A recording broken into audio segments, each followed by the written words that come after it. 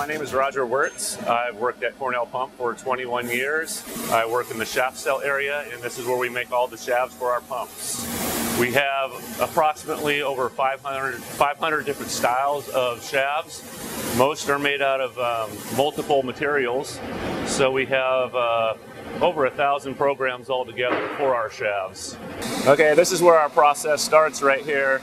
We have cut bar stock right here that we received from the saw department. This machine is primarily used for qualifying shafts, and what we do here is we'll stick some round bar stock in the chuck, we'll face it off, and we'll drill and tap it. This is where we do all the turning and threading. We hold about a 0.5 tolerance on these shafts for the diameter. Everything's ran here. We'll measure it with our measuring equipment. This is where we key the shafts. We have multiple different sizes of keys.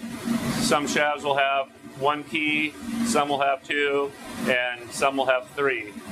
An overall process for a shaft to go through all 3 machines can be anywhere from a half hour up to 2 hours.